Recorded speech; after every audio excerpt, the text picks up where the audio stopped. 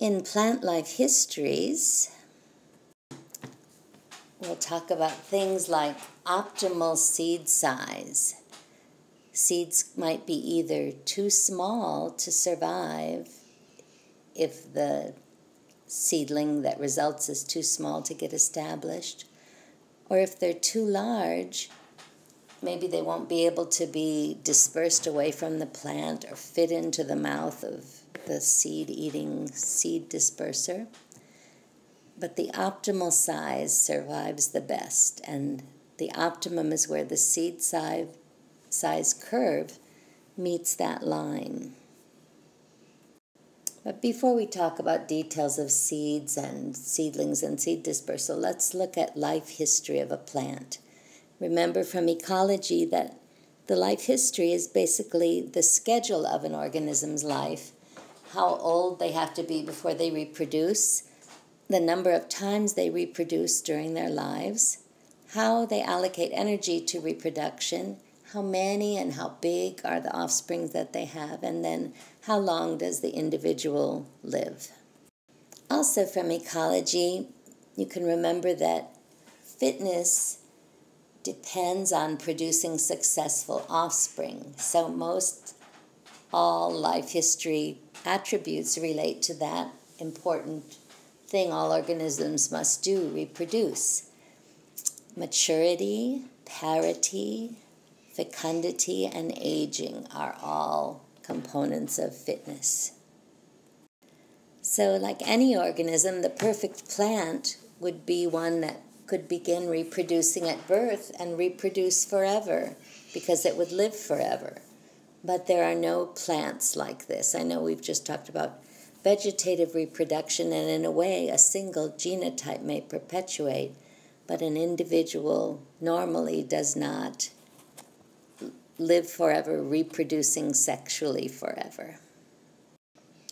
There are two extremes in life history and many good plant examples of each. One is semoparity, that is reproducing only once in one's lifetime, putting everything into that reproductive event. So this is called Big Bang reproduction, like the fish salmon do, and many plants like bamboo and agaves, also known as century plants, as well as annual plants. Then the other option is to be iteroparous. And these are organisms that reproduce repeatedly during their life cycle. More organisms are like this, and more plants too. There are terms that botanists use for these two things. Semoparous is normally called monocarpic, and a monocarpic plant is one that reproduces once at maturity and then dies. Here's an agave that's just given its all to make a huge inflorescence using over 75% of its biomass. A polycarpic plant is iteroparous, reproducing at maturity, then usually living to reproduce potentially many times during its life, like the violets shown here, understory perennial plants. There are other terms we use in botany or plant ecology for life history strategies, the annuals that grow up, reproduce, and die within the space of a year. Perennials are those that grow up, reproduce, and then survive to reproduce the next year and the year after until they die. The term biennial is used especially among gardeners for plants that need 2 years to reach maturity. They grow up over a 2-year period, reproduce, and then they die or are harvested, like the biennial beets. Lastly are semoparous perennials, which might live many years before flowering, but then die after flowering, like some rainforest trees that may live 80 or 100 or more years, growing bigger and bigger, and then flowering, dying, and falling over. So life histories can vary among species in a given place or in a family or group of plants, but also within a species there can be differences among populations in different places. And life histories may vary because of either the influence of environmental conditions or inherited patterns of reproductive biology, or a combination of the two. Some life history traits are usually found together, such as slow development, delayed sexual maturity, low reproductive rate, and high parental investment. An plant example would be a big oak tree, an animal, an elephant. On the other extreme are those organisms that develop quickly and reach sexual maturity quickly. They have a high reproductive rate and low parental investment per offspring, such as insects and weedy plants, the pictures shown here. In general, for organisms, here's a plot of annual mortality rate plotted on the x-axis and annual fecundity, or the amount of reproduction, on the y-axis. And fecundity is directly correlated with mortality. The more organisms reproduce, the more offspring they have, the bigger the offspring, the more likely they are to die sooner than organisms that have less invested in reproduction.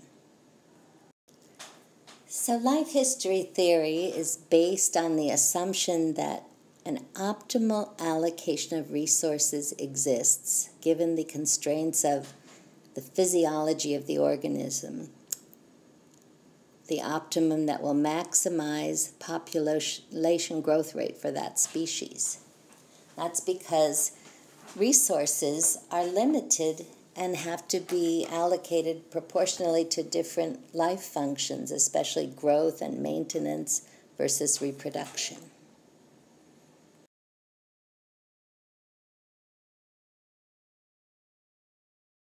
So optimal resource allocation would be the best given the constraints of that organism's physiology and the environment, whereas maximal is the best without regard to constraints. So optimal reproduction or fecundity would be the highest that could be sustained over a few years, whereas maximal fecundity probably would be higher, but might lead to the death of the organism. The key question is which leads to the highest rate of increase, little r, of the population. And this results in trade-offs organisms make in an evolutionary sense because they have to allocate resources that are limited. And it's true that resources used for one thing can't be used for another. If the resource allocation is altered, usually it affects the fitness of the organism, and this is because increase in one function leads to decrease in another. For example, organisms that reproduce at a very early age usually are relatively small in their adult size, so they have less resources to put into reproduction. Another example is that having more offspring means a lower chance that all of those offspring will survive. Usually this is because those offspring are smaller or less well taken care of or whatever, given fewer provisions.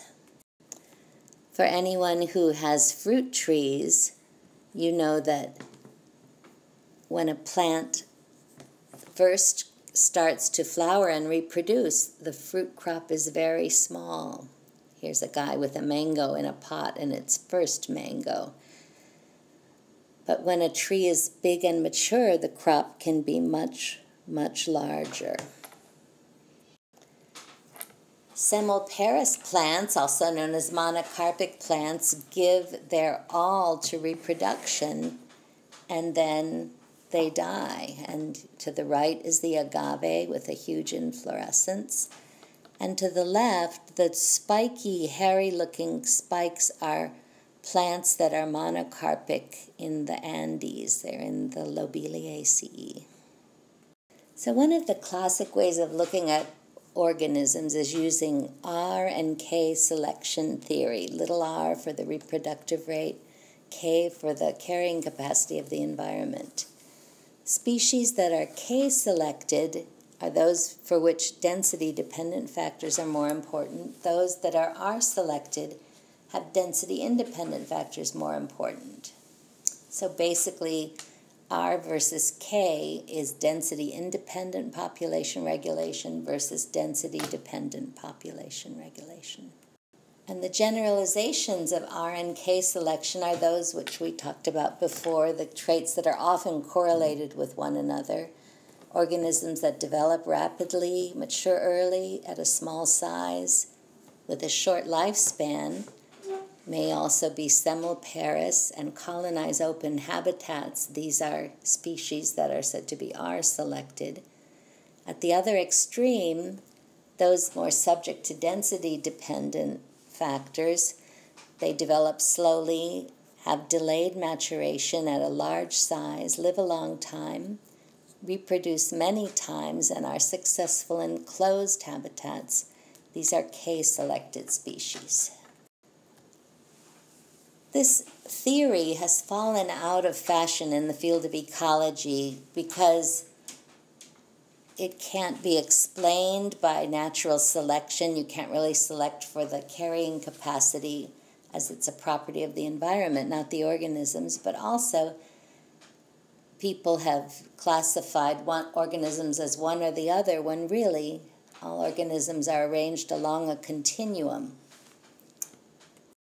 The English ecologist J.P. Grime thought of plant life histories having an additional dimension. Instead of two extremes, R and K, he envisioned three extremes. Those that tolerate stress, those that are occupy disturbed habitats, ruderals they were called by him, and competitors, those that are favored by increasing resources and stability. So similar to RK theory, the continuum, but a triangle this time, with competitive ability maybe being a little more like K, selected species, little r, colonizing ability like R, selected species, but very important for plants, S, selected species, those that are stress tolerant. And why this is important for plants is that plants usually can't move, so they have to take the environment where they are established. So a single plant species could be placed anywhere within this continuum, this triangular continuum. And if we see these red dots as different species, they're the ones that are in this stress area are probably those living in the driest deserts, the highest mountaintops, etc. So here's the green triangle with a species indicated in terms of its position on the different continua. And if we look at groups of organisms, they fall into similar places. The annual herbs tend to be near the R corner of the triangle. Biennial herbs a little more toward the middle. Perennial herbs and ferns all over the triangle. Bryophytes down at the bottom, perennial and stress tolerant. And lichens at the opposite end of annual herbs because they are quite good at tolerating stress. Because remember, lichens are that symbiotic association where either partner couldn't exist in a stressful place, but together they can survive.